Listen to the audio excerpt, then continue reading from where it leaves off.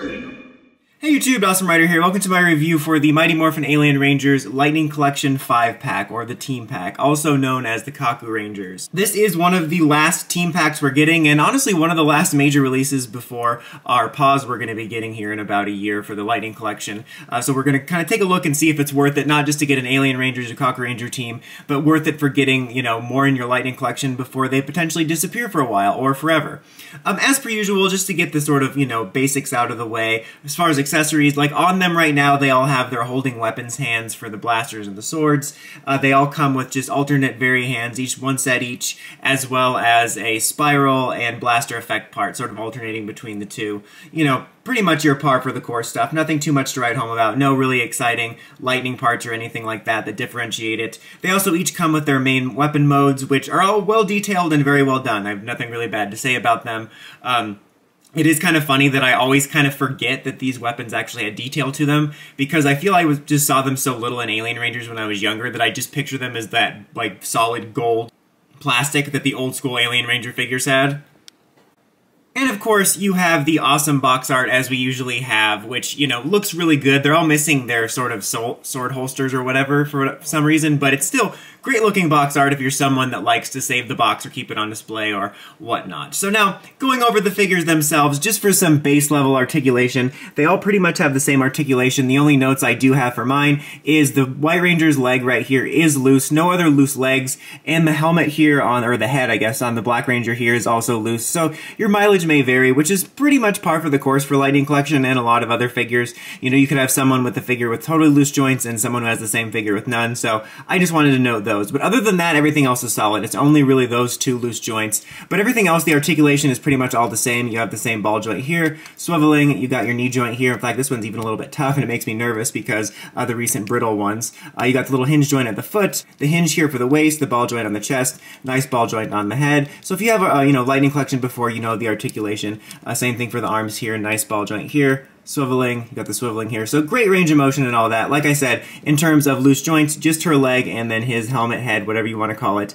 Also of note, these do feel of a very solid quality. You know, as recently we've had a lot of problems with the Lightning Collection, with the wave that came with Dino Charge Blue and Dino Fury Green being extremely brittle, so much that multiple of mine broke. The wave after that fortunately did fare better, but still felt cheaper. These, for me, honestly feel of a much more solid quality, much more in line with stuff like the Blue Centurion, as well as older Lightning Collection releases, which despite, you know, varying paint problems, always felt solid. So I just wanted to note that these feel very solid, much more worth the money collectible. They don't feel like that brittle quality we've been getting, at least to me.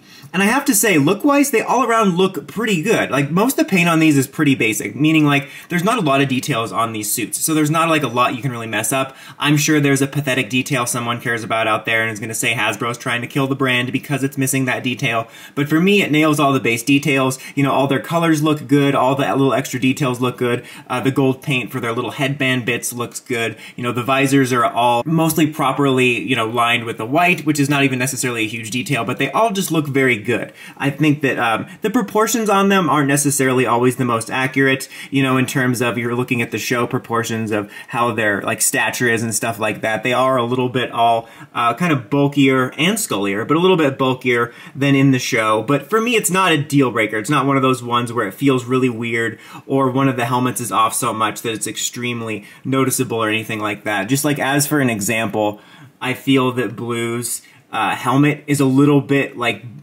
bulgy at the top. Like, it seems like a little bit like a bald cap compared to the show. It's a little bit misproportioned, but it's not necessarily a huge deal breaker. The only other thing about Blue's is his visor is a little bit thin. I feel it should extend past, and I'm admittedly a little bit disappointed he doesn't have that lighter shade of blue in the show, as that's actually one of my favorite things. This is actually my favorite suit of the Alien Ranger Kakurangers, because Sestro is always my favorite, but also I liked the lighter blue, and even though it was coincidental with what we went for, I thought it really just played into the aqua theme of the Alien Rangers. So admittedly, his helmet is a little bit disappointing, but his is the only one I have major notes on. But all the other ones, I think, just have, you know, not the most accurate proportions, but they're close enough and are overall a pretty, like, still quality, solid figure in my opinion. Like I said, Blue's the only one that has more than one note. Everyone else is kind of like, well, that's not the most accurate proportionately, but it's still pretty good looking for a figure, you know, and I think these are still actually some of the best releases outside of those complaints I have about the Blue Ranger here.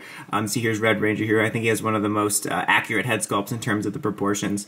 And just to reiterate, you know, like I said, Blue Ranger's the only one I have major problems with. Everyone else has varying degrees of their helmets, and general stature isn't the most accurate to the stature of the Alien Rangers, but for me, none of it is so offensive enough that I wouldn't recommend it. Especially since you have stuff like the original MMPR Red release, or MMPR Black or Blue, where their helmets were truly, like, completely off, whereas these, for me, are close enough for this range of collectible. Also, just as I always do, for a comparison quick, here it is next to, these are the classic 90s figures. I didn't bring all of them in because I figured you'd get the idea. I don't know of too many other figures. I think they probably did some Shoto or Soto releases or whatever, but I don't really get into those figures. But just talking about old classic figures, as far as I remember, these are really the only ones available. Did we even do an Alien Ranger for the Action Hero line? I honestly can't remember, to be honest. I just can't. But for this one, you know, this is one of the only major Alien Ranger releases which we have these old classic figures. So you can see it's quite the upgrade in terms of articulation and looks and everything. Although, if I'm being 100% honest, I actually have a soft spot for these figures. They're some of my favorite retro ones. They definitely look more like toys than like figures that are trying to look like the show more. But, you know, their stature is a lot more similar to the show, and this guy's arm is backwards, I just realized. And they just kind of have this nice retro feel. So those actually have value. So I can't say I don't recommend these if you do like retro collecting. They actually hold up a little better than some of the Roid Rage Power Rangers figures we've gotten in the past and stuff like that.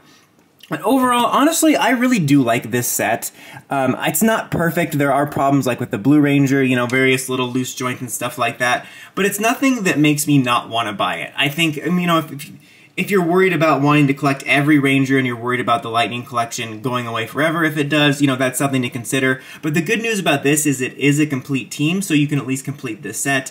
And, you know, the Alien Rangers are ones we don't often get a lot of merchandise for here in the US, you know, outside of those old 90s ones and stuff like that. And if we did do an Action Hero for Red, that was only a one and done, obviously.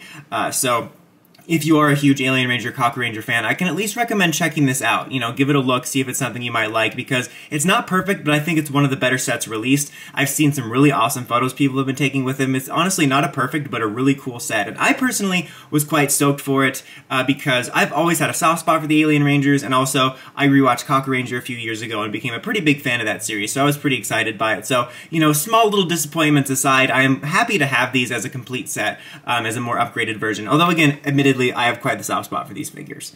But that's about it for this one, guys. Until next time, don't forget to like, comment, subscribe, and climb the steps and ring that bell so you get notifications for my videos. Dawson Ryder, signing out.